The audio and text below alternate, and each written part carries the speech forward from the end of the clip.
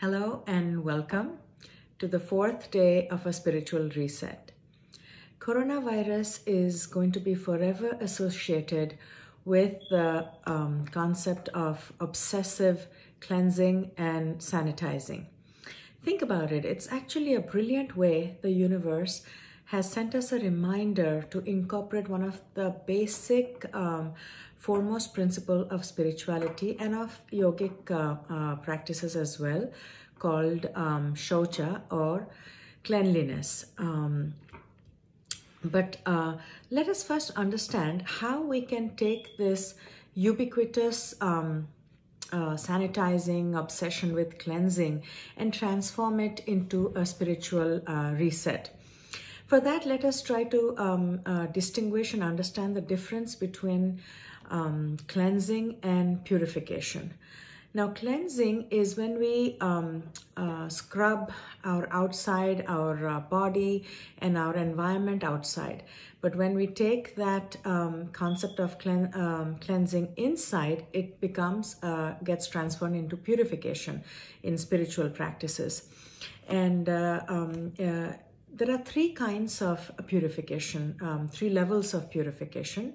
One is at the level of the body, one is at the next one is at the level of the mind, and the third is at the level of the intellect. At the level of the body, we perform rituals, whether they are spiritual, religious, or even social rituals, like it could be something like taking bath, brushing our teeth, cleansing our utensils, as simple as that. Or it could be a more religious, where we have certain rules and regulations of our places of worship, what we wear, and whether we take footwear inside, what kind of clothes you can wear. And we try to, in most of these religious traditions, keep our clothes and food and everything related to the rituals separate from what we do mindlessly in our everyday life, just to bring the concept of awareness into our external environment, that is rituals. When we take purification to the mind level, then it comes in the form of chanting or japa, which is taking the pure mantras or some sort of prayers or affirmations and repeating them for a long period of time to help the mind, the chatter of the mind, settle down, and in that way purify the mind. Finally, purification can be at the level of at the intellect, where we do meditation to purify the intellect. It's like going and taking some time and sitting and closing your eyes and not making it very complicated. Meditation is just sitting down and coming to terms with or becoming aware of the thousands of thoughts, 50 or 60,000 thoughts per minute that is going through our mind, and then just observing them, stepping back and making that distinction between the thoughts and the thinker. And then you can go back and to the director's chair and edit out the portions that do not help you rise spiritually or craft a life of your highest interest. So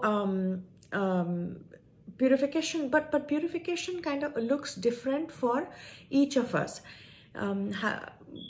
Immaterial though, however we try to purify ourselves, whichever form it takes, we ultimately it starts with the intention of letting go or removing toxins and things that does not serve our deepest well-being and our highest interest. Now, we have to take a moment and try to find out, where are we storing or carrying these toxins? Is it our body that is becoming sluggish or exhibiting some disease because of a poor diet? And here, one of the basic principles Ayurveda is worth reminding ourselves. In Ayurveda, it is believed that if you eat the right foods, you do not need medicine.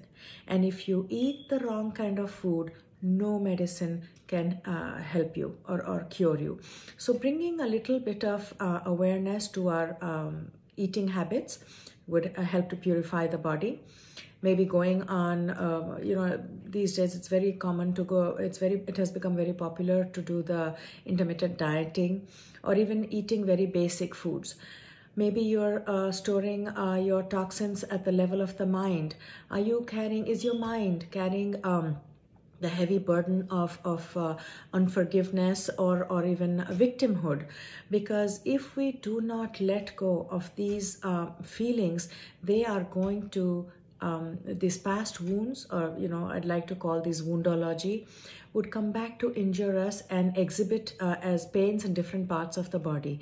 And the one thing that I would definitely like to share with you is that forgiveness is the most narcissistic thing we can do for ourselves, because as Buddha said, if you do not forgive, then it's akin to drinking poison and hoping that your enemy will die. So when you choose to forgive either a person or an event, you are releasing your energy from being invested in negative things and becoming available to go on your spiritual journey. A wonderful way to do that is confession. And you don't even have to confess to another human being. Take a piece of paper, sit down, meditate, see what floats up to your consciousness and awareness. Write down the names of people or events or circumstances that your energy is stuck in, and just close it, thank it for giving you awareness, bringing you to where you are. And a simple act of burning it with a candle or any kind of fire would tremendously help to release toxins of the mind. And then when you meditate, that is a great way of purifying your intellect, because it would give you an insight into the beliefs of what you think are right and wrong, good and bad, that has tethered you to your current reality, to a negative or a limited reality. And once you question those always and nevers and what you think is right and wrong, good and bad, you are actually indulging in and purifying your intellect. So the next time you reach for that bottle of soap or the sanitizer, remind yourself to spend a little time to go inwards and bring up the many negative, limiting, hurtful, resentful, frustrating thoughts and feelings that you have stored, suppressed or repressed somewhere in your subconscious. Let it float up and resolve to purify it.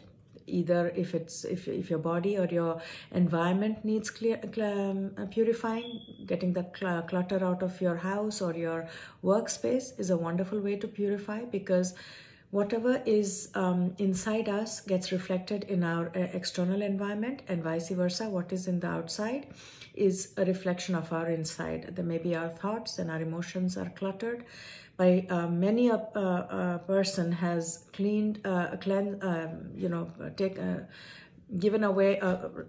their closet and their workspace to find many unpalatable situations just simply vanishing from their lives. So give it a try. And definitely, this is a great reminder. Every time you reach for that sanitizer or soap, remind yourself to purify not only your body, but also purify your mind and your intellect. And until next time, take care, be safe, and thank you.